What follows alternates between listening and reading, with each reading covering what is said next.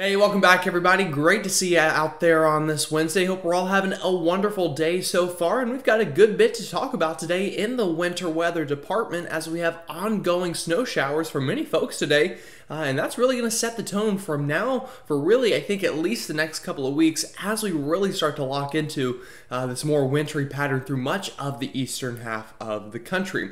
I do also want to say here at the beginning of the video, thank you. We did hit 5,000 subscribers yesterday. In fact, we actually overshot it by a good bit, which is super awesome to see. And honestly, if you would have told me at the first of this month that we'd be at 5,000 before 2024, I probably would have called you crazy. So again, really thanks to all of you who have jumped aboard. It means a lot.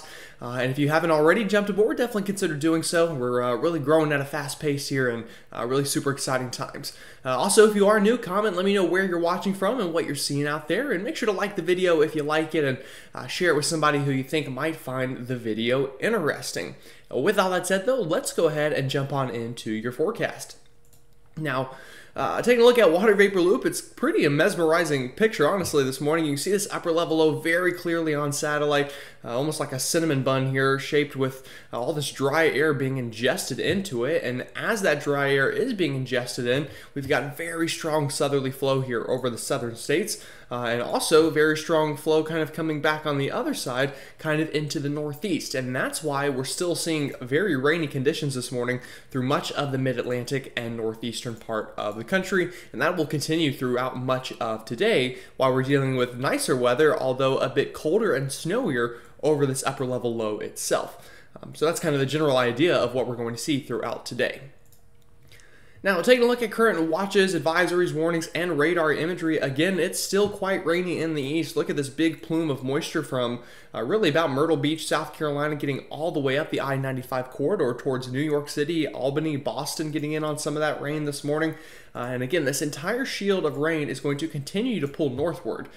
The good news, though, if you're a fan of winter weather, maybe not so much the rainy side of things, I think after this rain moves on through, that colder air is going to funnel in, and we do have a shot at some snow in parts of the northeast here going through the next couple of days. And if that snow doesn't pan out for you, well, don't get your hopes down, because, again, I think going into that first week or two of January, a lot of folks are in for a really nice pattern for some snowy weather, and we'll take a look at that a little more in depth here later on in the video. Now, outside of that outside of that rain in the east, all of this kind of falling here from St. Louis towards Kansas City and back towards central Illinois is likely falling as some snow this morning. Maybe some rain as well for some folks. If you're watching this part of the country, definitely let me know what you're seeing out there, but definitely seeing some snow showers here mixing in through much of Missouri and Illinois this morning, as we've been talking about. And same story back here towards Nebraska and northwestern Kansas as well, as this big upper level low continues to spin away and have enough lift to kind of cause some rain and snow showers.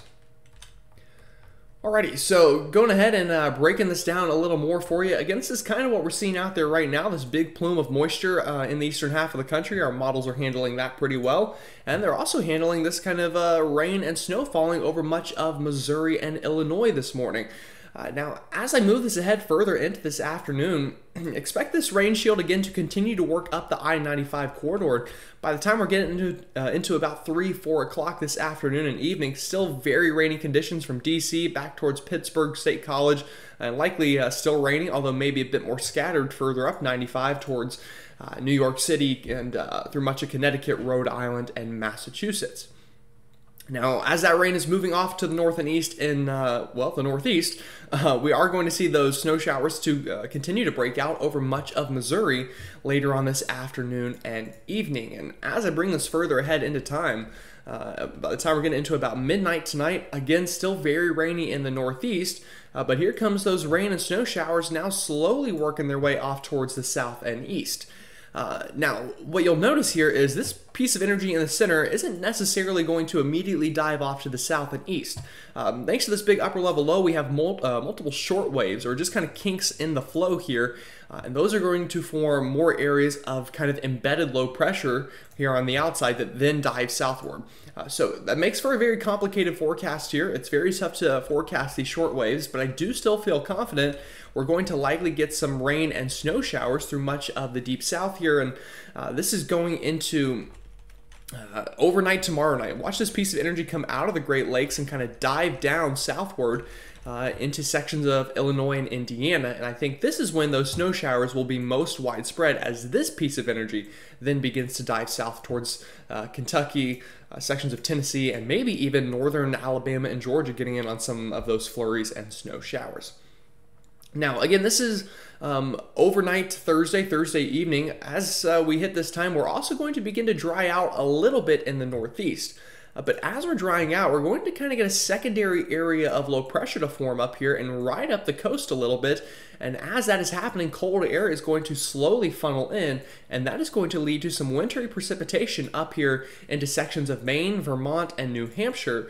And in fact, we can't even rule out some pretty big time ice totals. I'm getting a little concerned about that, and I'll show you those ice totals here in just a moment as we get later on into the video. Now, as far out as this model goes into our Friday afternoon, you'll notice that rain and precipitation continuing to work up into the northeast, and as it does, here is some of those kind of wintry colors showing up. Notice these blues and pinks indicating snow and ice falling, I think through much of Maine here going into our Friday morning. And we'll definitely have to watch the trends on that, because ice is not something you want to deal with here.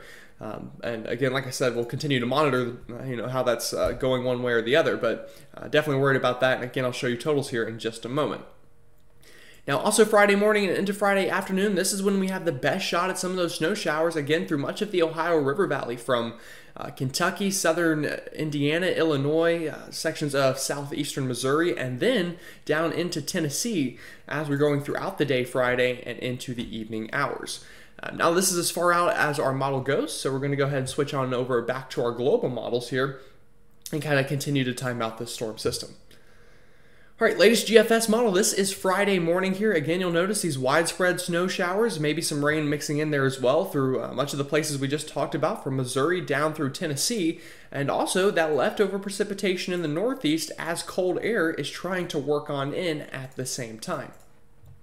So moving this into our Friday afternoon on the latest GFS model, you'll notice again, look at this well-defined kind of trough showing up, indicating that cold air coming southward out of Canada as kind of another piece of energy in Canada merges with our upper level low, connecting the two and really supplying us with some chilly air here to end out 2023. Again, Friday afternoon, this is when we'll see some of those snow accumulations here, I think, in the higher terrains of North Carolina, the Virginias, maybe even the Cumberland Plateau of Tennessee, I think could win here a little bit. Outside of there, though, it's going to be more of a flurry, kind of scattered snow shower situation for much of central and eastern Tennessee, much of Kentucky, and for extreme northern Alabama and Georgia. So that's kind of the general latest thinking there. Now, also latest GFS model, by the time we're getting into overnight Friday and into early Saturday, look at this snow breaking out up in Maine. We'll continue to watch it. Again, the GFS here showing snow. The European, I'll show in a second, is a little more icy, and that's something we got to watch for. But again, as I talked about earlier, here's that secondary low pressure developing, bringing that snow up into sections of the northeast for our overnight Friday, early Saturday, and then as that thing's pulling away, could even get some lake effect snow there on the backside going into Saturday afternoon and Sunday. All right, now taking a look at the European model and kind of seeing what it's showing here. Again, starting Friday morning, widespread snow showers with some rain mixing in here through much of Missouri, Illinois, Kentucky, and also at the same time, the European model is a bit earlier with that low pressure in the northeast. So I'm going to actually back this up just a little bit. Here's that low pressure forming overnight Thursday into early Friday off the southern New England coastline, and as it moves upward, enough cold air, but it's more shallow at the surface, and we're getting ice here through much of Maine with some snow, especially there kind of closer towards the Canadian border on the northern side of Maine.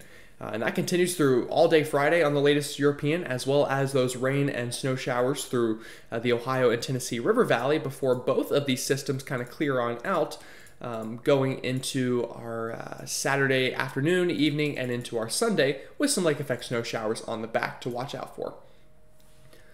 All right, very quickly, rainfall totals. Again, most of the rain still to come is going to be in the northeast and northern mid-Atlantic, upwards of an inch or two, especially along the I-95 corridor likely, so watch out for some flooding up there, but luckily we're kind of on the tail end of all of this rain we've seen the last couple of days.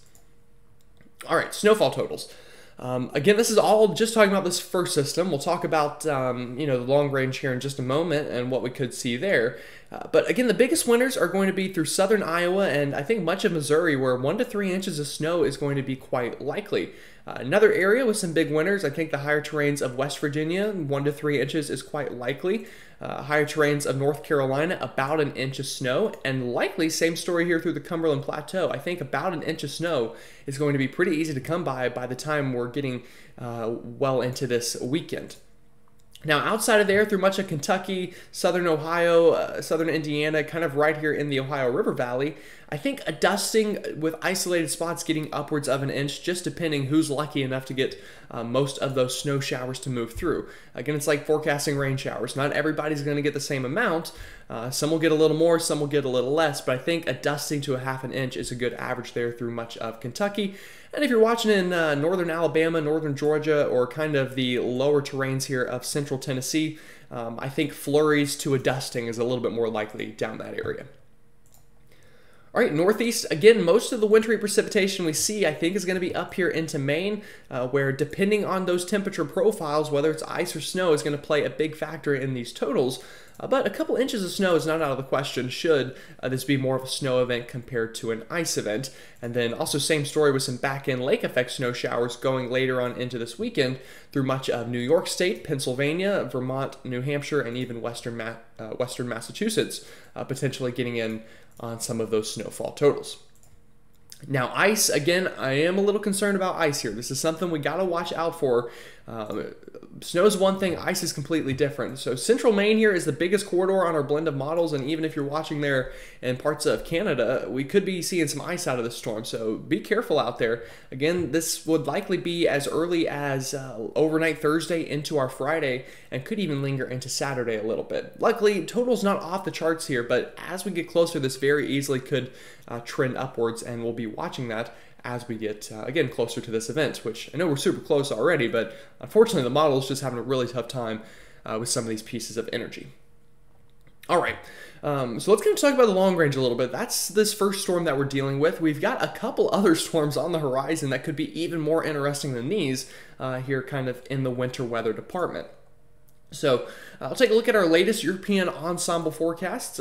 This kind of big blob you're seeing on your map, this big blue area, that's that upper level low that we've been talking about. That's going to bring some of those snow showers relatively far south over the next couple of days. Now, that is eventually going to pull off and again kind of ride through the northeast, allowing that secondary area of low pressure to form and work on out as well.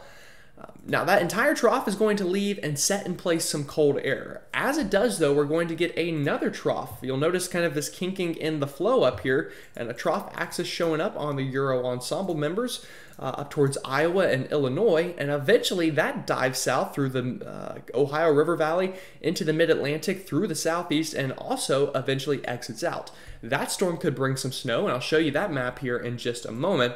And again, timing on that would be just in time for New Year's Day and the couple days after. Now, after that one, here comes another one, another trough, another area of blue to watch for, and this one really has my attention as well.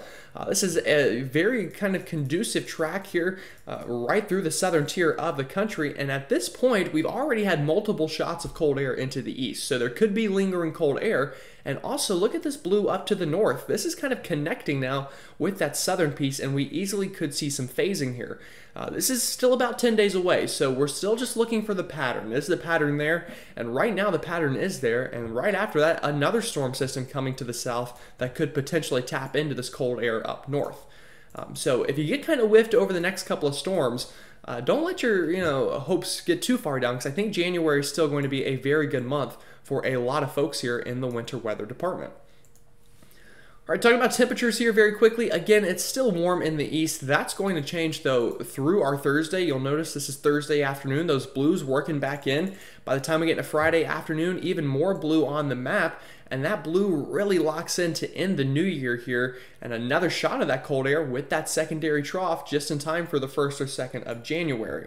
So again, the cold air is getting kind of established here. And in the long run, it looks to continue to kind of get funneled in through Canada. And by the time we're looking 10 days away with that active southern storm track, look at all of this cold air in place over the eastern half of the country to help try to supply a snowstorm or two. All right, now talking about those snow chances, again, this is the chance of a snow totals above at least an inch here with our GFS ensemble members. This kind of what you're seeing on your map in the central part of the country, that's what we're seeing right now. You'll notice going into this kind of Saturday, Friday time frame, again, we've got a good shot of some snow here over the Ohio River Valley, and we've already talked about that, but just to kind of back it up here, there's that, and then that moves up towards Maine, where we once again get kind of some chance of snow here as well, as we already talked about this weekend. Now after that, again, here comes that secondary storm system, another kind of bigger area of unsettled weather with the chance to produce some snowfall just in time for the new year. This up near the Great Lakes with that next trough through sections of the Appalachia chain, as well as kind of in portions of the Northeast, as well as maybe parts of the Ohio River Valley. Can't rule out some flakes with this next storm system. So then that one swings on through, again establishing the cold air, and then as we get about 10 days away, here comes another storm system, showing once again the probabilities increasing of maybe some snowfall here. Just a matter of where is what we still got to nail down here as we continue to kind of time this out. And after that, again, we just get more and more rounds of this chance of winter storms kind of riding through the southern tier of the country and up the East Coast. So we're going to continue to monitor that here as we end 2023, and really, again, those first couple weeks of 2024, I think could be very active for a lot of folks. With that said, though, again, hope you have a wonderful rest of your Wednesday out there, and I'll see you all tomorrow.